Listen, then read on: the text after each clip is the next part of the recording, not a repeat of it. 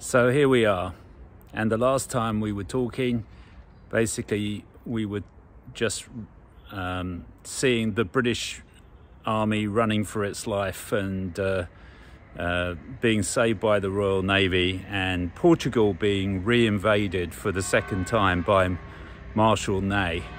Anyway, the good news was Marshal Ney actually took his time about things. They all kind of like got into some serious delays and didn't get to Lisbon in time because Wellington landed with a new British Army, the British Expeditionary Force, in Lisbon, and then moved north, and in a battle against Marshal Ney, he successfully took Porto.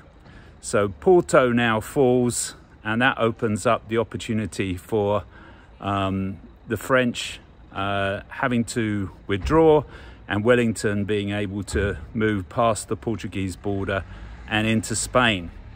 Now this is all happening around May to July 1809, and it leads to a big battle against Joseph, who is made the King of Spain by his brother Napoleon, to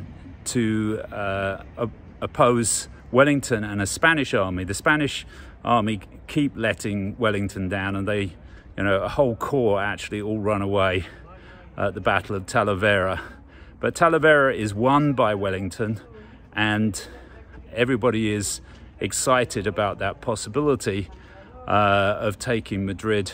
But then what happens is that Marshal Ney, with another 50,000 troops, threatens to cut off his supply chain back to Portugal, and Wellington has to withdraw again back to the Portuguese border, which is where we leave him at the end of 1809.